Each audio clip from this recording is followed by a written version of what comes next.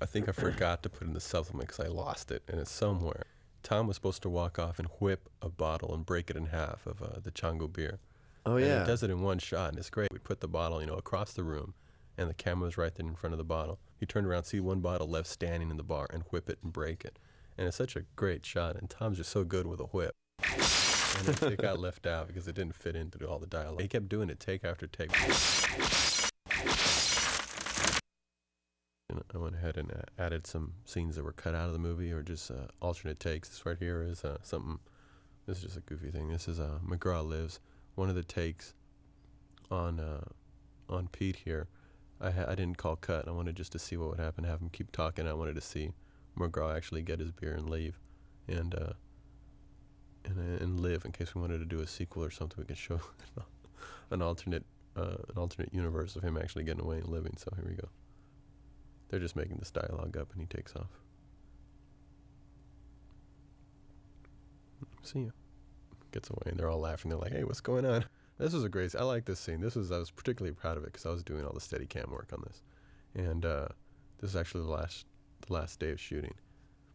It was a difficult Steadicam shot for me because I'm not a great Steadicam guy, and I had to go all the way over and push in all the way in on his mouth, and we just didn't need the scene in the movie. The movie was too long. I wanted to cut it shorter.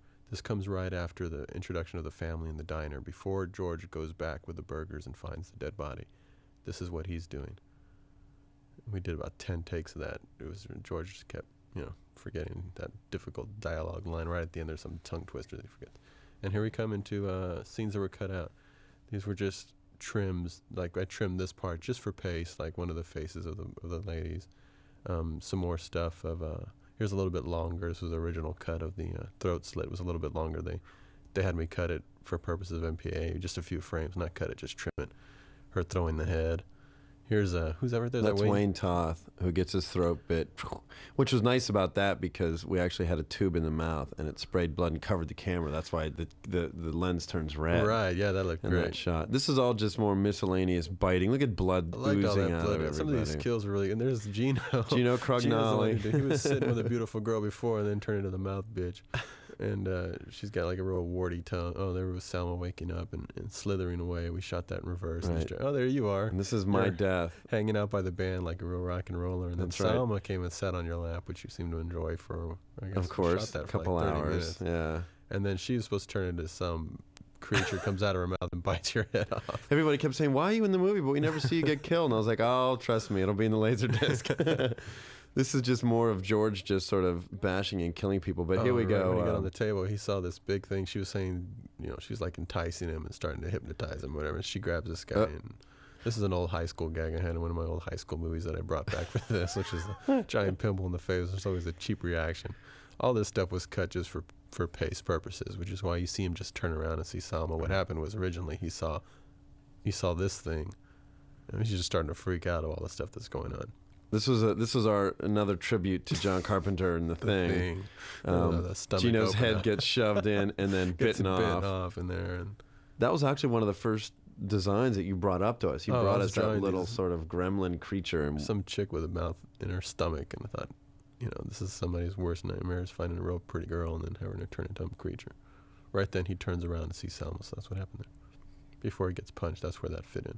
Poor Gino's This is a great line. This is Tom Savini had a great little piece of business there that I cut out just for pace as well, where he goes, "Let's go, stake these fuckers."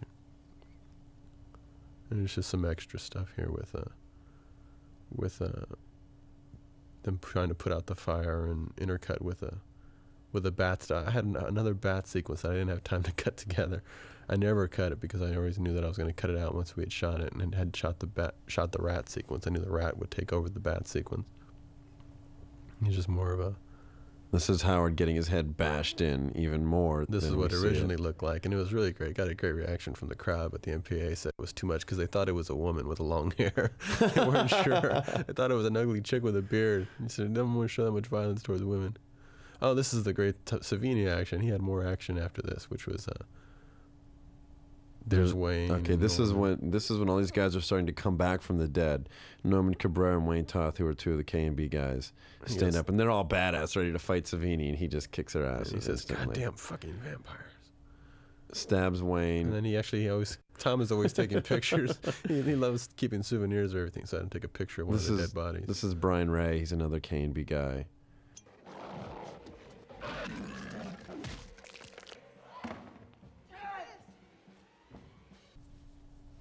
There's some neat stuff here. Some just sort of generic vamps getting hit in the head with arrows. Oh, this was cool. This is right after she saved him from the rat, and gets that guy in the head. That was cool.